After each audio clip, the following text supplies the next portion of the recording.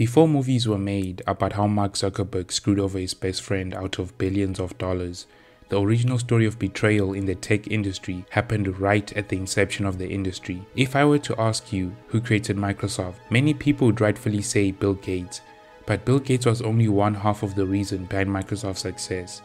Bill Gates started Microsoft with his high school best friend, Paul Allen. In fact, it was Allen who convinced Bill Gates to drop out of Harvard and start a computer software company. The pair would go on to build the biggest software company the world has ever seen. But behind this success was a ruthless and cutthroat Bill Gates, and his ruthlessness knew no bounds. During the 90s, Bill Gates' ruthlessness made him one of the most hated people in the world. He was repeatedly accused of using unscrupulous business practices to crush his competitors. Bill Gates' ruthlessness extended far beyond his competitors. He was known for frequently berating employees who didn't meet his insanely high expectations, going as far as to fire them on the spot. But by far the most egregious case of Gates' ruthlessness was his treatment of his best friend and co-founder, Paul Allen. What Bill Gates did to him was so cruel that Paul Allen and Bill Gates would go years without speaking to each other, with Paul Allen writing some damning words about Bill Gates in his memoir. This is the story of the most heartbreaking betrayal in tech history, a story of how billions of dollars ruined a friendship. The history of Paul Allen and Bill Gates starts earlier than the founding of Microsoft. The pair initially met at Lakeside High School, an exclusive private school in Seattle. Bill Gates was in 8th grade and Paul Allen was in 10th grade when the two began connecting over their shared obsession with the new teletype computer that their high school had just purchased, going as far as to form the Lakeside Programming Club to explore the possibilities of the computer.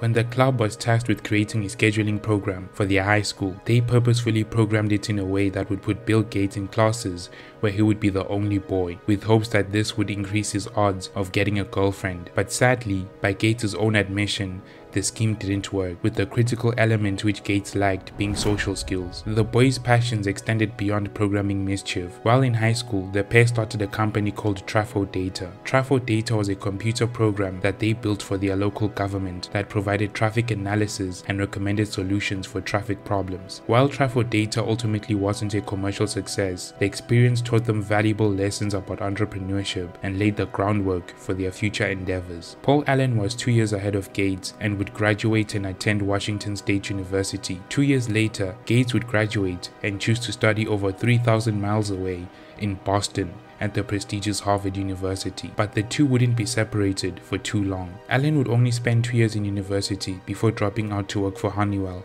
a computer company based in Boston, the same city Gates was attending university. While there, he would frequently try to persuade Bill Gates to drop out and join the nascent personal computer industry. Gates at the time was studying law, intent on following his father's footsteps, who was a prominent lawyer in Seattle. Gates would finally be convinced to drop out when one day Paul Allen came storming into his room holding up an issue of the popular electronics magazine. On the cover was the Altair 8800, one of the first personal computers ever made. Allen told Gates the Altair represented everything they used to talk about when they were younger. Gates and Allen always knew that sometime in the future, computers were going to go mainstream. That time in the future was happening right before their eyes, and they were not a part of it. So Gates gave in to Allen's persuasions and dropped out. The pair, brimming with excitement, contacted Ed Roberts, the CEO of MITS, the creators of the Altair 8800, to get a meeting with him to pitch their version of BASIC for the Altair 8800. Ed Roberts agreed to a meeting in 8 weeks, but there was a problem. The boys didn't yet have a working version of Altair BASIC. In fact, they didn't even have the Altair computer, so they proceeded to spend the next few weeks tirelessly coding an Altair 8800 emulator and then a version of BASIC for the Altair. A day before the meeting, the pair flew to the headquarters of MITS in Albuquerque, New Mexico, to pitch their Altair BASIC. While on the plane,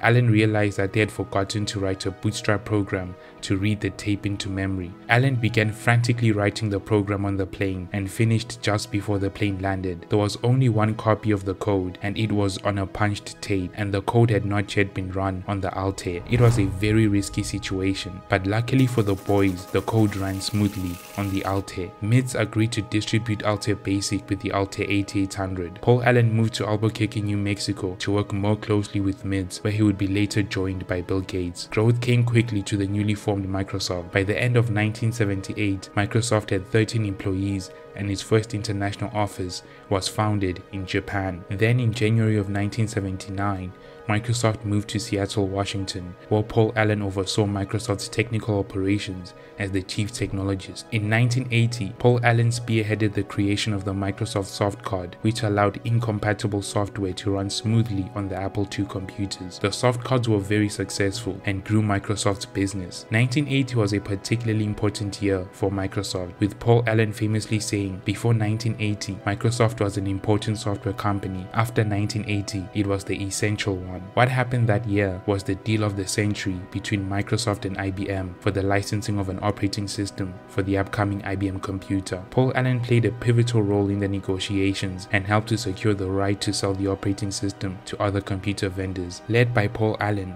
Microsoft was able to deliver on IBM's lofty demands and aggressive timetable for an operating system, the result of which was MS-DOS. MS-DOS cemented Microsoft's future as a titan of the computer industry and laid the foundation for its future dominance, and Paul Allen was the man behind the creation of this giant. It was even Paul Allen who came up with the name Microsoft, not Bill Gates. In his memoir, Paul Allen said he was the person who came up with all the great ideas and Gates would make them happen. In other words, Allen was the visionary behind Microsoft and Gates was the savvy businessman and salesman. Unfortunately, in 1983, a mere 8 years after the founding of Microsoft, Paul Allen had to resign from his position as he had been diagnosed with Hodgkin's lymphoma. Gates and Paul Allen were known to work insane hours in the early days of Microsoft, often pulling all-nighters. This lifestyle had begun taking a toll on Allen, and he had to take a step back, and this is where the trouble began in the relationship between Gates and Allen. Initially, the ownership of Microsoft was 60-40 in favor of Gates. Why not 50-50? Well, Gates argued that while he was still at Harvard and Paul Allen had moved to New Mexico to work with MIDS, he was taking a salary while he wasn't. So it was only fair that Gates would get more of the shares than Paul Allen. Paul Allen would later regret not pushing back on this, but at the time, the non-confrontational Allen accepted the terms. Gates' ruthlessness would not stop there. He would later negotiate Paul Allen to a 64-36 split, arguing that he was working harder amongst the two, which Allen accepted. But the most painful incident was when Paul Allen overheard Gates discussing with Steve Ballmer about how to dilute Allen's equity in the company, complaining that he was so unproductive. He said this while Allen was fighting life-threatening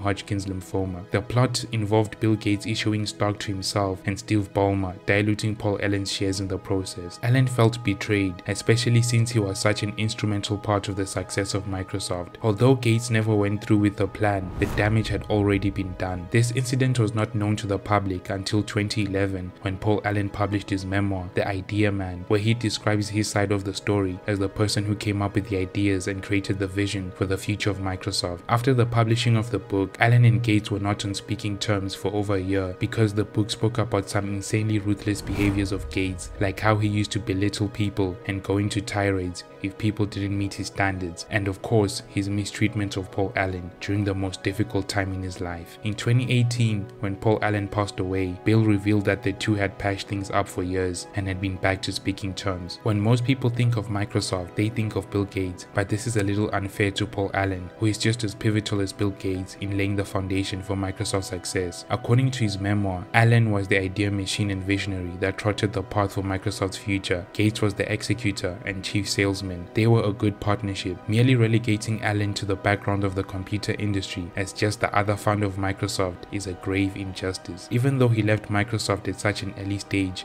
and on such a bad note, what he had accomplished in this short time at Microsoft fundamentally shaped the world we live in, for better or worse. Paul Allen was the genius behind the curtain coordinating the show on stage from the shadows, while Bill Gates was the man on stage presenting the show. Paul Allen deserves as much credit as Bill Gates as a seminal figure in the technology industry. Thank you for watching.